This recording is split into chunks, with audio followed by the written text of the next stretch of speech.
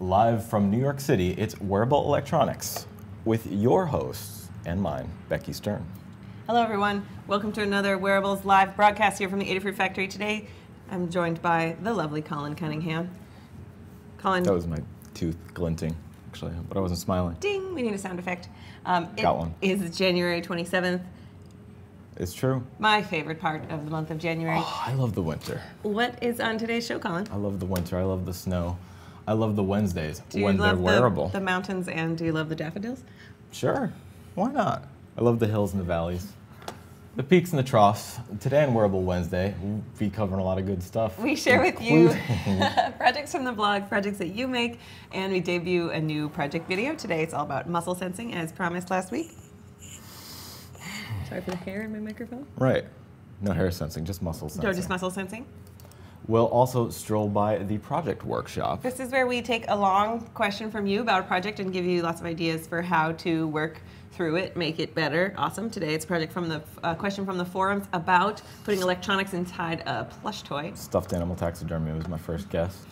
And we'll be also looking at our component of the week. This time it's a coming soon, super exciting education board called Circuit Playground. Learn more soon. Whole lot of pack of fun. That's my nickname for it. Circuit Playground's a little catchier. We'll also be answering some cues. Yes, correct. You had to double check me on that. I didn't throw an acronym. No, not at all. If you have any questions about wearable electronics, you can ask them now in the live chat or later in any of the YouTube comments or on Twitter or on the Adafruit blog or on Google+, and I will go around and round them up and answer them on a future show, making you eligible to win the show's giveaway. Today's giveaway is a copy of this book, Getting Started with Adafruit Flora by me and Tyler Cooper. Very good, excellent. And if you'd like to pick something up from the Adafruit shop, you can use the discount code MILLION to get 10% off anything in the store, excluding gift certificates and software, and that expires at 11:59 p.m. Million. 1 million discount It's codes. True, yes, and we're going to find out why that is such a significant number. If you've been paying attention on the Adafruit world, you may already know. It's not just because we like Austin Powers. That's true. Let's write it. We're in what? Million. 1 million. We have a million what? We just had our millionth order on the website. It's true. 1 million orders. So thank you everyone who's placed any of those orders. I've heard that our millionth order was for a Gawkin mini theremin kit. Hopefully that's for a cat to play with. If anyone, yeah, Because it's the very funny cats for cats like to play with. And for humans to play with. That's true. So thanks for a million orders. You can learn more about our previous order number milestones in the 1 million order blog post on the blog. Many stops along the way. It's a big landmark. Phil made a joke about how we couldn't ship a million orders alone, except maybe Angel could if she had enough coffee. I wouldn't put it past her. She's a machine, a smiling, warm human machine. She's not a machine. She's a human. She's amazing a human. very fast shipper. Yeah. Yes. Yeah. And having relatively nothing to do with that is this, which It was hard to segue from that. That was just site news. At first, I thought we were examining the anatomy of an order, and I was surprised to find it was a tube-like compound creation. But It's the internet. It's a series of tubes. Right, okay. No, So this is a thing Leslie posted up from Fudan University in Shanghai, where they're developing fibers that mimic the electrocytes in eels. So you know how like electric eels act like capacitors and they go zap. Yeah. Well, these scientists are trying to sort of, course. use some carbon nanotubes and other high-tech things to make a capacitor-like textile. To zap people you don't want touching you? Well, there is the jacket that does that, but maybe just to store energy on the body for wearables, right? And so they wrapped sheets of carbon nanotubes around elastic rubber fibers and then patterned the patches to convert them into with conductive and insulating areas like capacitors to create a larger capacitor that's with the goal of making a textile fiber capacitor. Pretty sweet. Yeah. Really neat. The future is now. The future is now, and just a little while ago. And it's material ahead of us, science too. is really exciting and often overlooked engineering field, I would say. Pretty important. Yeah. Speaking of materials. Science. Science. Science. Bracelet silence. This is a NeoPixel bracelet by Brian Ramuno. It has a NeoPixel strip and a random blinking code sketch running on it. Quite nice disco accessory. It is. I prefer this to the classic spike studs. The shiny spike studs? Yeah. Although in the club, the shiny spike studs do reflect the lighting from above and so have a similar sort of shiny effect. However, these aren't going to hurt anyone, and you could put flexible flexible Ninja Flex spikes on top of them. True. I kind of think the the bare LED aesthetic kind of works for it. Yeah. Real strong, intentional. Yeah, it looks like rivets. Looks like NeoPixels. Yeah. We got to take that step back and objectively see our times for what they are, or not. Your LEDs. call. Right. Speaking of even more LEDs in unexpected places. Leslie posted about this. This is the folks from Grindhouse Wetware who have been experimenting with coatings and charge capabilities of circuits that they are implanting subdermally. This is significantly more hardcore than the bracelet. Yeah, orders of magnitude more hardcore for sure. Their term grinders refers to people who are part human and part machine, and they're on a mission to augmenting humanity using safe, affordable, open technology, and have bigger goals to create an open source heart. However, this is just one step along the way. LEDs on a circuit board with a coating inside that's supposed to be medically safe. Who knows for how long? It's an experiment, right. and it's That's open source. how they're going to know for how long exactly. There is a video that we did not embed, and I have a hard enough time looking at this photo, but it is very interesting. Very interesting concept. Yeah, not for the squeamish, but very interesting stuff going on. An increasing number of people willing to try something like this. I would like to move on to the next image, though. Right. I'm just wondering how the thickness of it. I'm going to have to investigate. There's a picture more. Of the just circuit itself on the blog. It's like a quarter-sized little disc, and the not surface inductive mount. charging or anything. No, No, you have to take it out to change the battery, but the battery will last a really long time. Okay, we're gonna move on. We're gonna move on. Look we at got the, it. I'm a little bit squeamish. It's cool enough to talk about. I just have a hard time looking at the stitches. That's all. You've had to deal with enough. Show it to me when it's healed. Wound things, yes. Yeah. Cool. Anyway, on the brighter side, Calvin wrote in to share this cheer sign project that he made with the University of Dayton Lady Flyers for the cheer squad. So it's got a Flora on the back and a lithium polymer battery, 2 NeoPixel jewels, and a bunch of 12 Flora RGB smart NeoPixels. And I think there's a lot of potential with cheer squads and wearables, because that's true. A lot of wearables, you have to try really hard to make them subtle. Like, they more often than not are very garish and loud, and that's great for costumes, cosplay stuff, and cheerleaders. So I saw even some footage recently from a halftime show of the Brooklyn Nets, the basketball team, and their cheerleaders had big letter B's with LEDs in them as backpacks. And they were cheering and turning around in LED B's. It would also be cool if they just had big B's on their backs. But I've actually never seen. Well, if your mascot was a bee, like if you were doesn't North Carolina have like a Hornets team of some kind? Yes. Sports team. Sports. Yes, they do. I'm pretty sure. It occurs to me that I have no idea what sport the University of Dayton Lady Flyers. It's okay. Or is that the name of the cheer squad? I think that's probably the cheer squad. I'm excited about wearable electronics. I can't say I have a lot of domain knowledge about sport ball.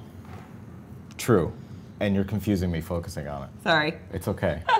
In any case, there's no top to breach. There's no ceiling of cheer. You could keep going, and I could definitely see LEDs pushing you there. Speaking of LEDs, this whole segment. We are. Yes, we are. We do that a lot. It's not that strange. Come on, you're used to it. No, speaking of subtle and lovely wearable LEDs, this hat is by Dominique Meurice, and she works for a Belgian-French web hobby shop called Microcontroleur Hobby, and likes to work with, this is made with a Gemma sequence starter pack, and likes to write about the wearables projects on their blog. So obviously that makes them an Adafruit reseller. Super cool. Leslie made a post about it and includes her French quote about this lovely chapeau. Nice. A friendly person, smiling face. Wearable electronics. That makes people happy. Yeah, apparently. Okay, that's all for our customer projects this week. Right. This is our we're not done. Debut wearables project that Kate Hartman and I worked on last week. We're using a muscle sensor on our forehead. Why don't we just show the video, because it explains everything. Because I've got some eye language going on here. You could come back to this slide later if you want. I'll do this while they watch the video. Okay. Welcome to another Adafruit Wearable Electronics project. Today we're using our muscles to send text messages. My special guest is Kate Hartman, who's director of the Social Body Lab at OCAD University and has a lot of experience with electromyography. That's the technical term for sensing the electrical activity of our muscles, also known as EMG. It's really neat to use nonverbal communication like facial expressions as an interface for electronics. Today we're going to be using the muscles that raise our eyebrows to say, "Sup?"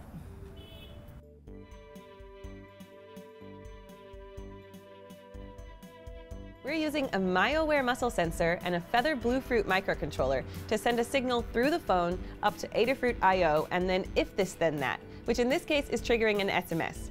Let's get started. The sensor outputs a signal that can be read by any analog input pin. We're using silicone-coated stranded wire to connect up the power, ground, and signal pins. Braiding them can make everything a bit tidier. On the Feather, these wires go to power, ground, and analog pin 0. Use the sample code provided in the complete tutorial to program your Feather using the Arduino IDE. The link is in the description. Before we put the sensor on our muscles, let's talk about safety for a second. Anytime you hook up an electrical device to your body, you want to take the proper precautions. So if you're going to power this circuit over USB, you need to use a power isolator like this one. Once you're operating on battery power, the isolator is no longer necessary. Snap the electrodes to the 3 connectors on the sensor. The one closest to the wires should go at the middle of the muscle that you're sensing. The other one should go towards the end of the muscle. The third electrode at the end of the black wire should go somewhere else, away from the muscle that you're sensing. It's fun to experiment with different muscle locations, and you can look up anatomy illustrations to figure out which ways the muscles go. Plug in your battery and connect the Feather using Adafruit Bluefruit LE Connect for iOS or Android. Configure your MQTT settings and publish the values to a feed on Adafruit I/O. Create a recipe on if this then that checks the feed for new values and then performs an action of your choice. I'd like to text Kate, "Sup?" Because it's connected to if this then that, the possibilities of what you can accomplish by just raising your eyebrows are endless. We thought of a couple other things you could do with this circuit, like book an appointment with your dermatologist when your Botox wears off. Or get yourself out of a bad date using a butt dial. Get it? If you don't mind setting up a SIM card and doing a little advanced programming, you can send text messages or make phone calls using the Adafruit Phono. We've got some tutorials about that on the Adafruit Learning System. What kinds of network-connected muscle sensing projects could you come up with? Let us know your ideas in a comment below. And thanks so much for watching. Thanks, Kate, for being here. Don't forget to subscribe to the Adafruit channel on YouTube for more wearable electronics projects. All right, that was fascinating. Thanks. It gave me an idea. Oh yeah? Too. I'm thinking, wait, you see this? Yes. Is that when I get concerned? Yes. This. I figure I could swell soothing music or perhaps a binaural beat of like a calm theta wave. Yeah. It starts to swell up every time. It would be coming up a lot and going down a lot. Yeah. Though, so, Sounds good. This placement that we used could be used for furrowing or raising, actually. Right. Okay. So I could even probably, wouldn't have to make that many adjustments. Right. But we couldn't tell the difference between furrowing and raising. Okay. How sensitive was this sensor? It was pretty good. I wouldn't think you could use it for like a bunch of very sensitive things. Like it can have noise, and how long it takes for the values to dip back down might not be as fast as you want. So it's really good for doing a state change edge detection where you don't want it to get falsely triggered too many times. So if you take a look at our code, you can see some very simple, if it's greater than the thing and the previous value was less than the threshold, then that's what I mean by state change edge detection. But yeah, I mean, it was great, and we found it to be more sensitive over Bluetooth than over the USB connection, actually. So you know how anytime you change the power supply, your analog readings are going to be all different? Yep, you got to recalibrate, basically. So we found that the change in values coming in was a lot greater when it was on the wireless battery-powered Bluetooth circuit rather than the USB bus-powered with the power oscillator circuit. So, and actually with our sample code, it's really not that hard to get it up and running with the UART connection on the Adafruit Bluefruit LE Connect app. So I don't know, Kate wrote 2 guides. She wrote the guide for the brow project, and then she wrote a getting started with the muscle sensor guide that uses the Feather 32U4 basic proto and debugs the analog values over USB through the power isolator. But I don't think it's, and that's great if that's like your first electronics project, but if you've done any Arduino projects before, I don't think it's really that much harder to go straight to the Bluetooth one. And we found such a wider range of values coming in the UART like port communication. So because of the different power supply. So I would say jump straight to that if you're interested in, if you have any experience and you're interested in doing any muscle sensing projects. We had a great time. It was really fun to have possibilities with this, yeah. I'm kind of swimming in different ideas. Huh. Okay, well, I'll get back to you with some others. Okay. Until then. If you'd like to purchase any muscle sensing hardware or any other hardware that's in stock, excluding gift certificates and software, you can use discount code MILLION for 10% off your entire order up until 11:59 p.m. Eastern Time tonight. Sounds good. How about we go swing by the project workshop? Project workshop, project workshop. That's the theme song. In today's project workshop, Binko writes, okay, it's not quite a wearable, but it's textile. I'm thinking about making a stuffed fabric cube that detects its orientation and broadcasts that. You can think of it as a stuffed die, although it won't have dots, just 6 colors. Size will be about 8 to 12 inches per edge. Honestly, if it works, I'll want more than one size. I can handle the electronics, I think, 9DOF to BLE Feather with battery.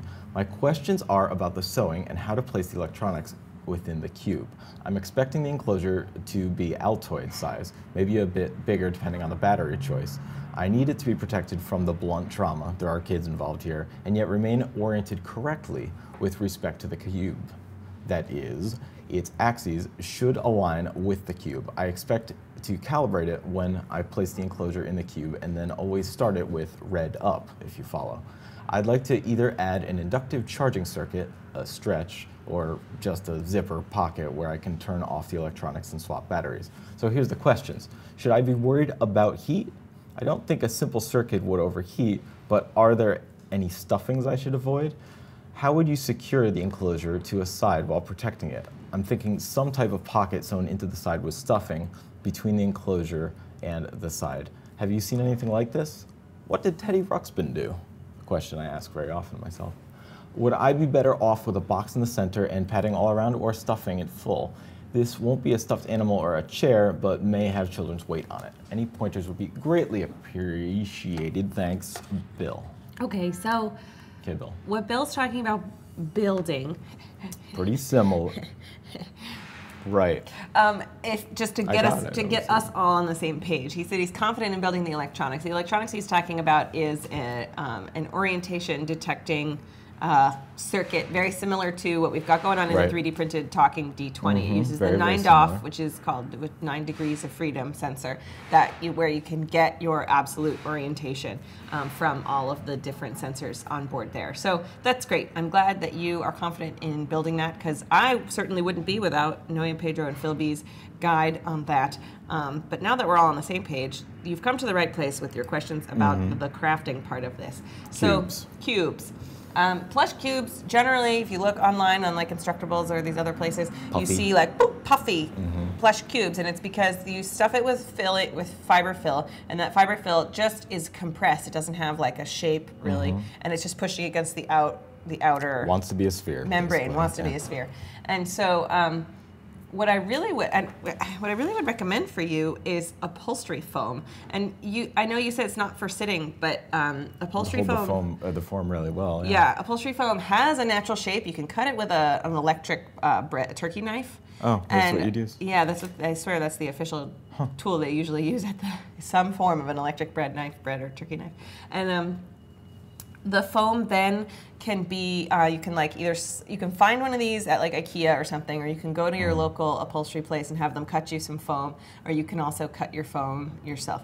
And then you could either like cut your cube in half and like open it up like a sandwich. Dig out a center hole. Yeah, and then close it back up. Or just have a slot, right? Or you could cut like a hole in one side that goes to like an igloo, like with an opening in the inside that you could maybe reach your hand inside, or similar. I think cutting in half sounds good, yeah. Or you could dig a channel, pluck out that middle part, cut off part of it, and then put it back so that it like a bung in a boat. And anyway, Plug. you could get your different shapes that way.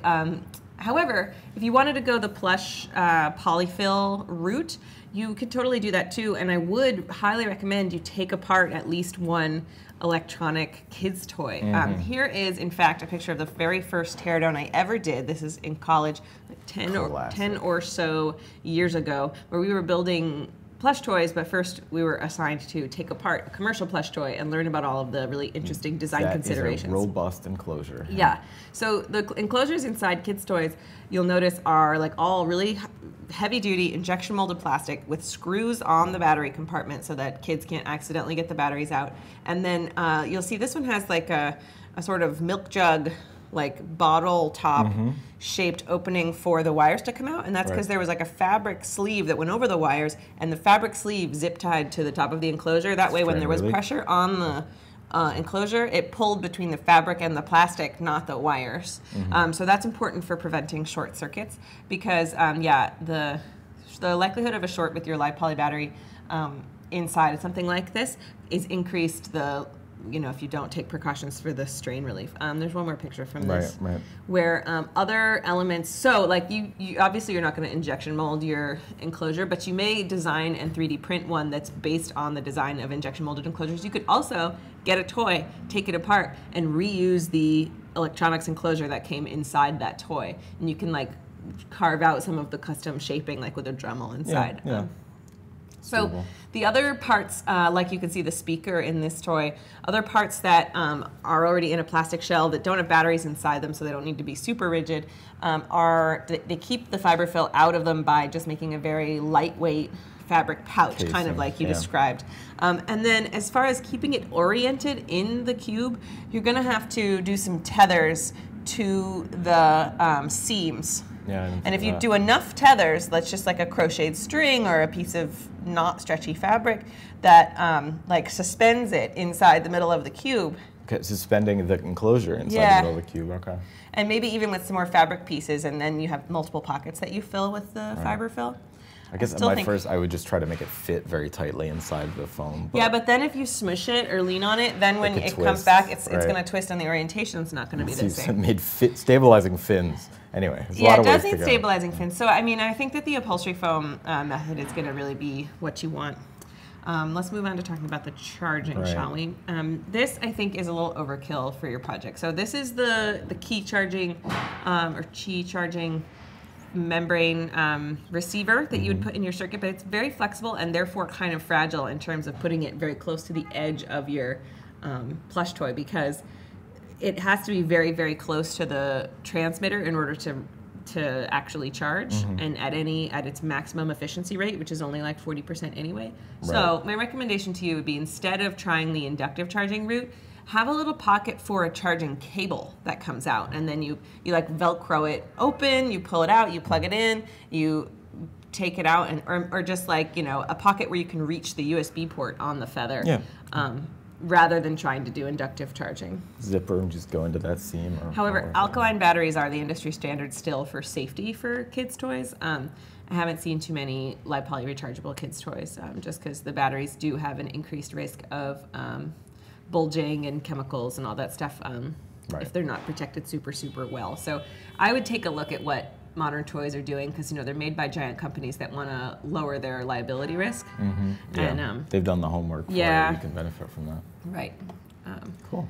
And then if you want to look at a project that uses inductive charging at kind of, I would say, the limit of the flexibility of an inductive charging circuit, you could look at our cell phone charging purse, because that puts one of the coils on a hard shelf and then the other one in the bottom of a flat bag. And the bag, that's always, it's not being like mushed and moved around inside the bag. Cool. That about covers it. Cool. That'll be a fun project. Yeah, I mean, definitely share it with us. It sounds pretty cool and interesting, like a fun challenge, especially if you already have got the engineering chops to do the orientation circuitry. Putting it inside a toy like that sounds really rewarding and fun. But as usual, just be like extra super careful about anything that you're given to kids. Always use it with them supervised, because you're not a team of toy designers who thinks of every possible thing that could happen. True. So I keep flashing back. I keep seeing glowing plush meat Was that you? Yeah, I made that. Did you make that? Yeah, I made that. Okay. In that same class where I did that teardown. That must have been how I. Yep. It's a pretty good class. Right. You can look it up. College. What was that called? What did you call it? That class was called Making Wireless Toys. The meat. Oh, plush irradiated sirloin. It was my first article for Make Magazine. Exactly. Yeah, there you go. Today's discount code being million. If you'd like to buy any supplies to make your own orientation, sensing, plush toy, or other electronics projects, you can get 10% off your whole order, everything except gift certificates and software, and that expires tonight at 11:59 p.m. Eastern. And you can pick up components, some like our component of the week, which is actually not available yet.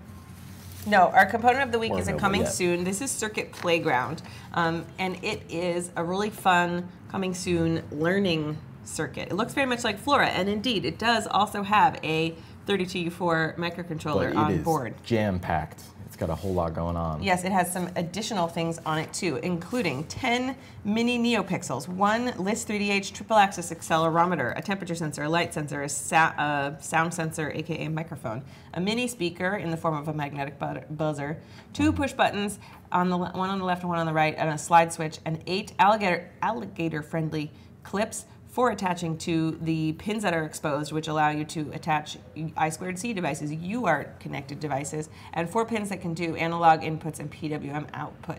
And all 8 pads can be capacitive touch sensors. So that makes it basically capable of accomplishing like half of our repertoire of 150 wearables tutorial. Pretty much, yeah. And it requires no soldering. So if you're running like a workshop or class and you can't have soldering irons in your class. Excellent board to learn on, yeah. Yes. So the reason we're talking about it now is because it's coming very soon, and if you are interested in getting it when it comes out, you should sign up on the product page to be notified when it comes out. That's your best chance to get it as soon as it comes out, because I have a feeling the first batch should sell out pretty quickly. You could basically like skip the breadboard for the first few lessons. Yes, that's exactly what it's designed for. It's Yeah. specifically designed so that you don't have to learn about the breadboard. You can just learn about what the sensor does and how to program it.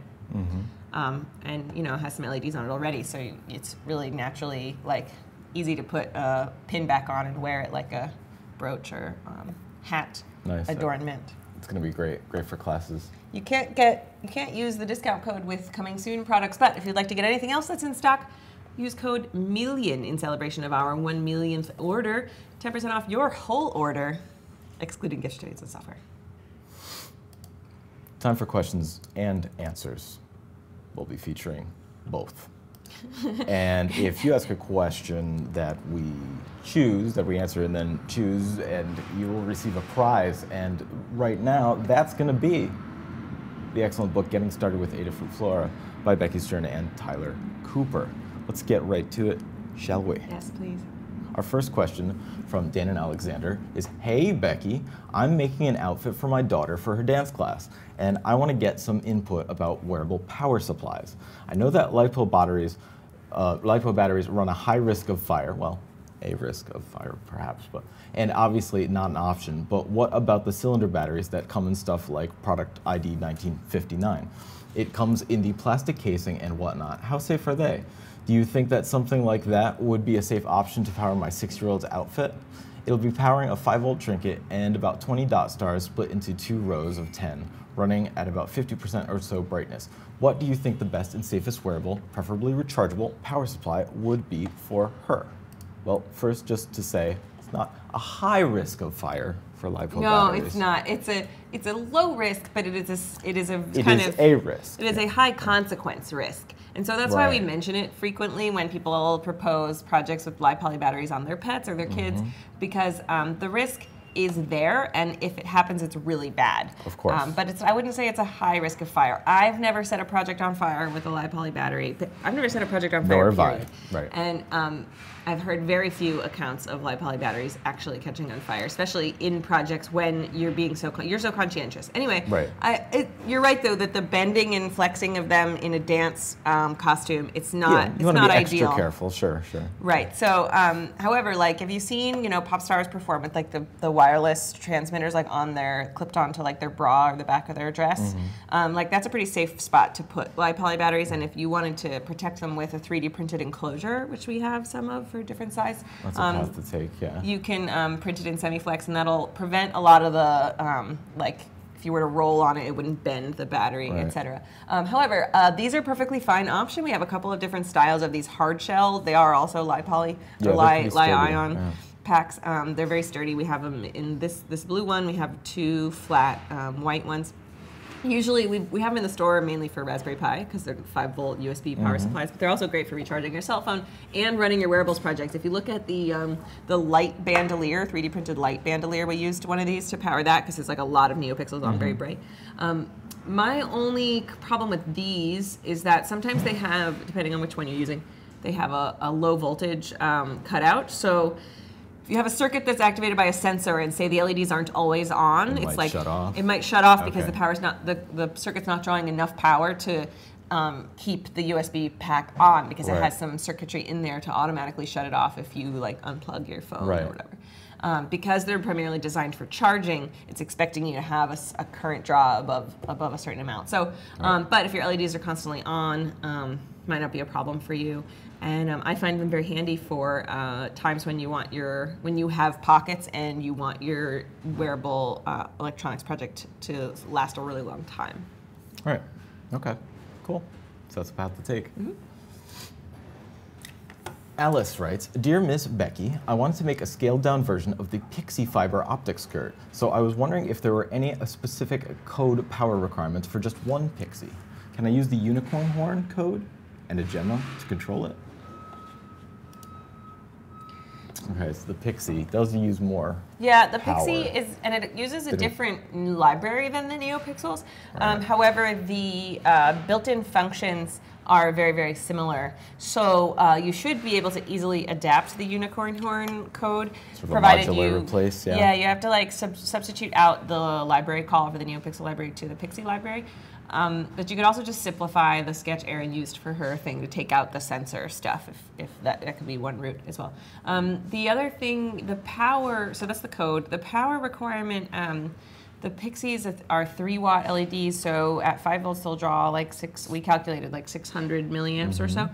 So that just means that you need a battery pack that can provide that much power at once. So you can't use a battery that's, if you're going to have it on full brightness, you can't have a battery that's less than 600 milliamp hours because it could pull that much power at once.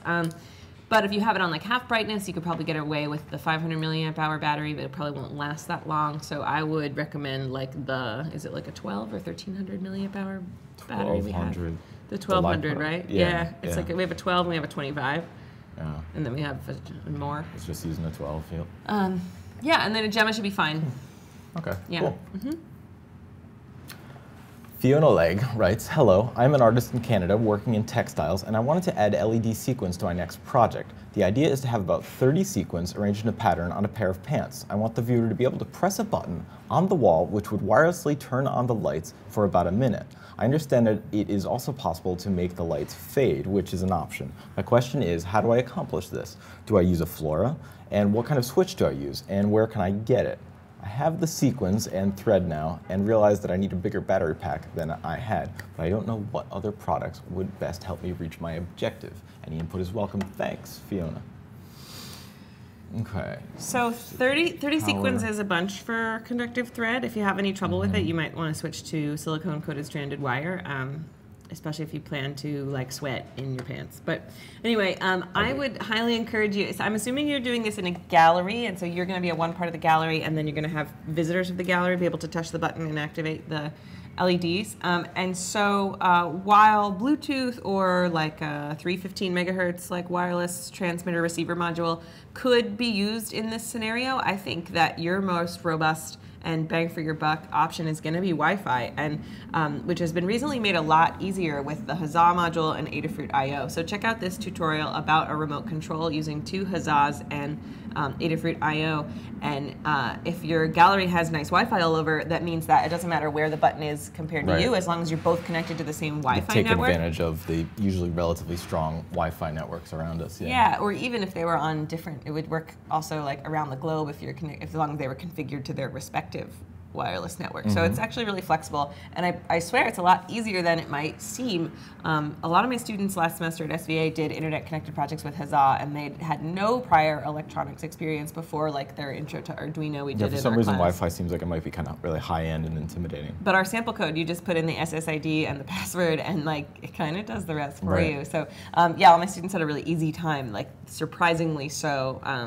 So I think that Wi-Fi, Internet of Things, DIY stuff is in a really good spot with Adafruit I/O and the ESP module. It's just never been easier. Back in my day, use it to your advantage. Yeah, I know. Why for what? I'm going to connect to the. I need like Ethernet stack or yeah. And so to be clear, that is its own microcontroller that you install like a custom board, like any of the other custom boards in your Arduino IDE. Yeah. Requires a few more fiddly configuration in the like board setup, but like just read the guide. It'll yeah. We'll walk you straight through it. So good luck. Let us know how it goes. Okay, those fine question askers, also today's project workshop question asker, are in the eyeball bowler. Collin, please pick a winner. I will not use any eyeball to pick a winner. I will use hand, which can't see a thing. But now I will look, and I'll tell you. Alice Sato. All right, congratulations. Alice, I know you probably already have one of these books, so you can give it to a friend of yours. Please email support@adafruit.com to claim your prize. And if you didn't win, that's okay. You can still get 10% off your whole order. You're all winners in my book. The code is MILLION today for 10% off your whole order, excluding gift certificates and software. It expires 11:59 p.m. tonight. So true, Ms. Stern. Just a quick reminder, subscribe to our newsletters on adafruitdaily.com to get a daily wearables tip in your inbox, or biohacking, 3D printing, maker business, general electronics tips. Everything? We got newsletters coming out of our ears. Sunday at Avondale Dodge. We've got you covered in the tips department. But we won't spam you, and it's not related to your shopping account, so they're completely separate. No relation. Yeah, all good. If you haven't had enough, which, let's be honest, how could you possibly? Come to Show and Tell tonight at 7:30, where people like you come and show off their projects. You can sign up for that by RSVPing on the Google Plus event, and then stick around at 8 o'clock for Ask an Engineer with Mr. and Mrs. Lady Ada. New products and more.